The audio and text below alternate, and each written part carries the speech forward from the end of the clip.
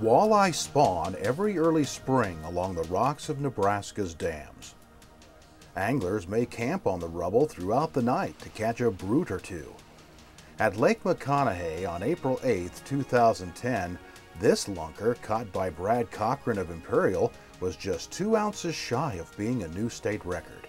During the spring spawn, Game and Parks fisheries biologists set nets to catch walleye, or send up walleye with a mild electrical shock.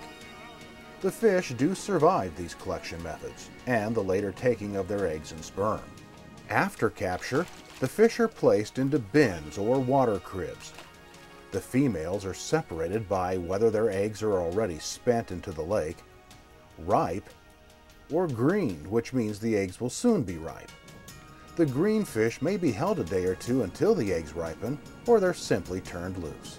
Eggs and sperm are massaged out of the fish. Water is added, and fertilization is further achieved by stirring the contents with a turkey feather. Then a Fuller's earth mixture is added to coat the eggs. This keeps them from clumping or sticking together. Next, the eggs are placed into plastic cylinders called jars and rinsed by a unit called the sow.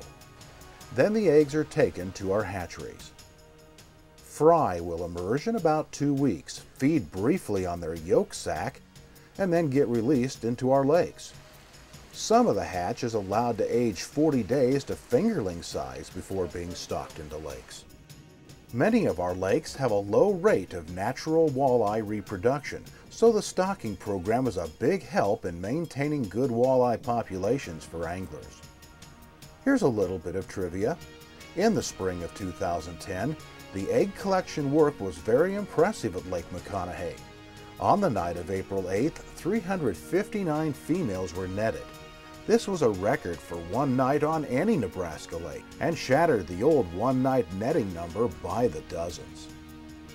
Also, how many walleye eggs are in a quart? About 120,000.